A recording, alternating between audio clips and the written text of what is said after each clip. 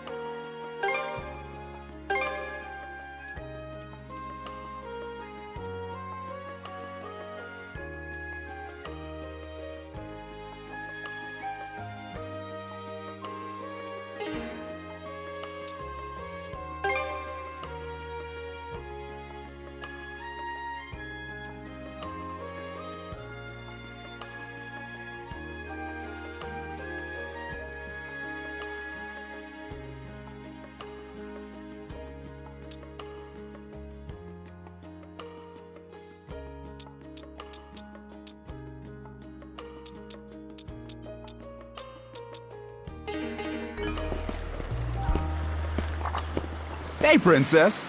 Back already? Who's your plus one? Is Gunnar in? I have a report to make. Yeah, I'll go get him for you.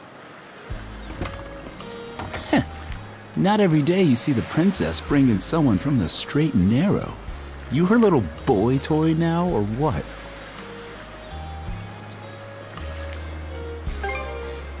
Wait, for real? Didn't realize you were her type. Actually, now that I think about it, wasn't that swordsman she threw down with on the Adamas also? Hey, what are you whispering to him about? Just making small talk. I swear. What seems to be the trouble, Princess? Gunnar, how many times do I have to tell you to quit calling me that? Oh? Who might this boy be? He's the swordsman Grimson told me to look into. A request from the Jarl. Ah, now I remember. He was a passenger on the Adamas.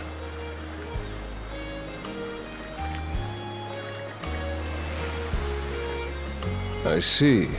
So we have here not only a mana wielder, but a pair of mystical shackles. What's more, the latter has rendered you unable to separate from the former. That better not be a smirk I see. Not at all. This isn't humorous in the least. It is, however, exceptionally unusual. Only the Jarl can make the final call here. Unfortunately, he is currently out at sea on an expedition. We do not expect him back until tomorrow. Tomorrow? And just what am I supposed to do until then? With all due respect, Princess, I must ask that you spend the remainder of your day here in Karnak. What? But why? It wouldn't do to have a non-shield brother accompanying us, for one thing. This may even be to your benefit from a certain perspective. What better chance to familiarize yourself with how those under our rule live and think? I believe you're at an age now where such matters ought to be considered. Fair. Not to mention, it is possible for this turn of events to be grossly misconstrued. In what way? There are those who would be only too pleased to regard this as a scandalous affair on your part. We have no need to voluntarily provide them with issues to raise at the Thingstead. All right already. I get the message. Adel, was it? My apologies for giving you a fright on the Adamas. I am Gunnar, War Chief of the Baltus Sea Force.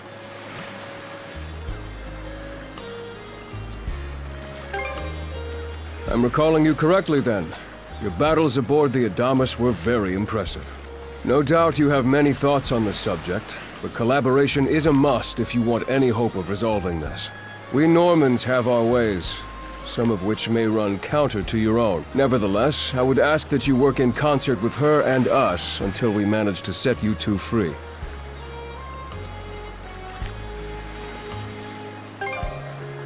My apologies, but based on what I've just heard, your compliance is not a matter of choice. I will notify you as soon as the Jarl returns, Princess. Until then, travel with Adel and mind what he says. Don't you have that backwards, Gunnar? Why are you so trusting of him anyway? That you feel the need to ask is all the more reason to make use of this opportunity. The boy is, if nothing else, accustomed to travel. I expect he will be very accommodating. I had best return to my duties. Take care. I leave the rest to you, Adel.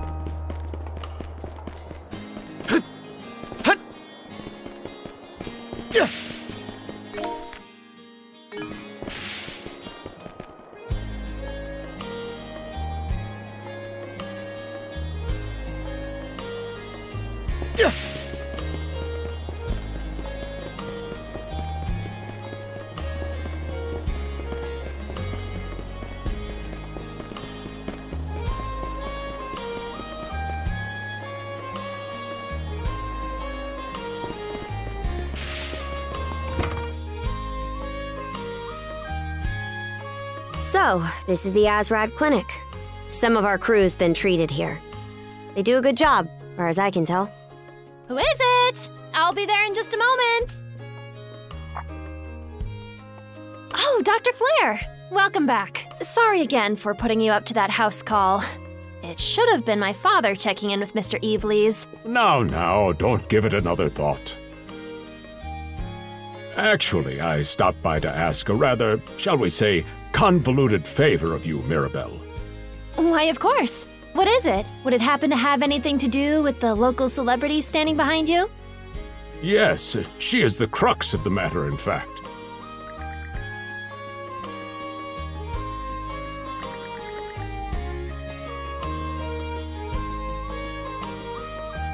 Well, I can certainly see why that'd be a problem. It just so happens that we've been collecting used clothing as part of our volunteer efforts.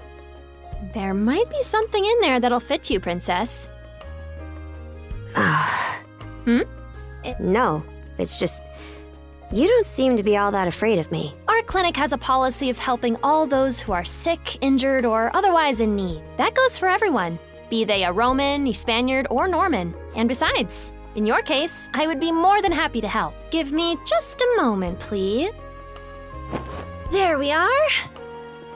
Alrighty, step right in. I still don't see the problem with what I'm in now.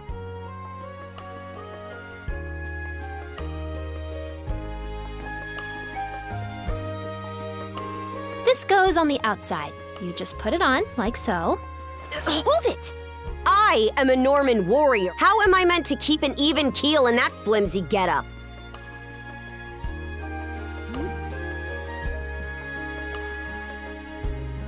There's no need for that. Mirabelle can handle this just fine. Let's wait and see how things turn out. You may be right that these clothes aren't as sturdy in comparison, but odd as it sounds, the right apparel at the right time and place can hold more power than you realize. Much like your mana, in fact. Huh? Clothing that suits the occasion can do wonders for your courage and confidence. For example, donning this nurse uniform fills me with pride and peace of mind. The outfit you're currently in has a similar effect on you, doesn't it, Princess?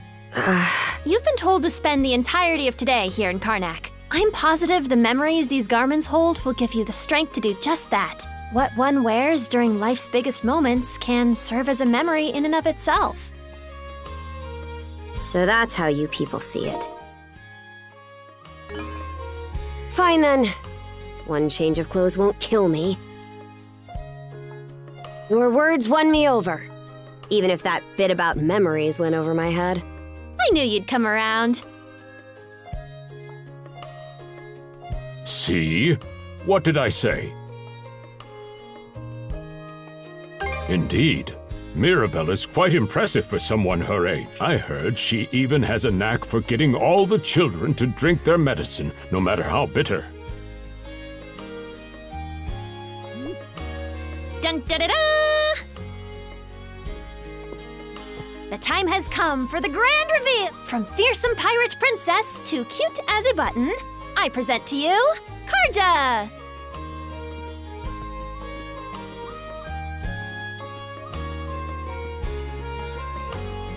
You call this cute? Drafty, more like.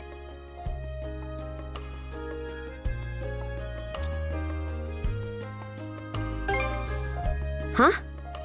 Oh, right. Apparently my helmet didn't fit the ensemble.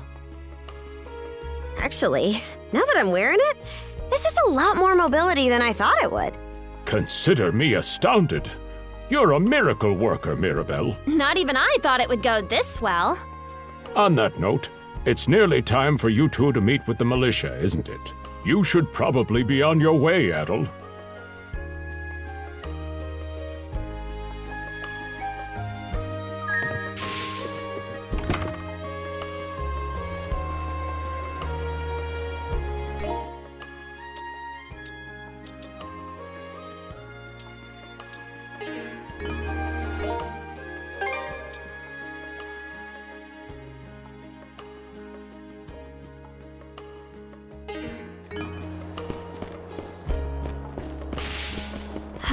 This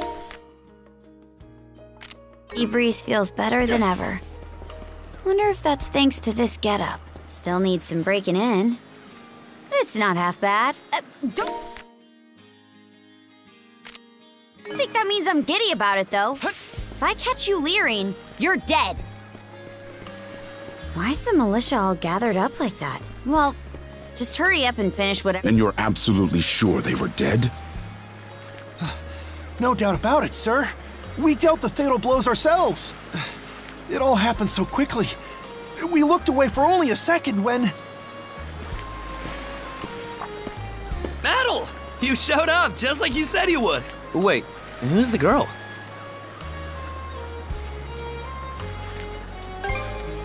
Hey, things are tangled enough without you spinning extra yarns. Man, she's a real looker, huh? I've got a childhood friend myself. Remind me to introduce you sometime. Anyway, thanks for making the trip over and all, but we're actually pretty swamped at the moment. Yeah, it's almost too weird to be... Some pedestrians were attacked by a pack of wolves on the highway outside town this morning. Our guys from the militia made sure to stamp them out for good, but the minute they took their eyes off the bodies, the whole bunch of them disappeared. Maybe a bear came by and snatched up its next few meals? Whisking that many dead wolves away in the few moments no one was looking? Sounds kind of far-fetched. The most likely answer is that they were never actually finished off. But, I don't know. Isn't that man... So it's possible these wolves escaped with their injuries and are still lurking along the road. Yet despite that, the blockade was lifted, allowing several civilians to exit onto the highway. Do I have that correct, Commander Gulliver? That's about the long and short of it, yeah. But no matter how you spin it, there's just too much about this case that doesn't add up. That's unusually glib coming from you. I understand the desire to stick up for your men, but remember whose shoulders the blame falls on should the worst occur. Now get moving. There are travelers on that highway who need protecting, our citizens included. Hey! I've just about had it with your selective hearing. Commander Gulliver and the rest of the militia made every effort to kill those wolves and keep the roads blocked. But there's only so much we can do when we're constantly understaffed. The whole squad's exhausted. Each of us barely gets any time off. And it's all because you caved into the Normans and slashed our budget! That's enough, Grin. But, Commander! The mayor's right. Keeping the people safe is what matters most right now. We're in a race against time. I'm going to need every able-bodied member on... Yes, sir! My men and I will move out straight away, Mayor Clement. We'll report back as soon as we can. See that you do. All right! Let's get this show... Sorry, Adel. Duty's calling. If you're still interested in signing up, drop by again after things cool down a bit. Will do. Catch you later.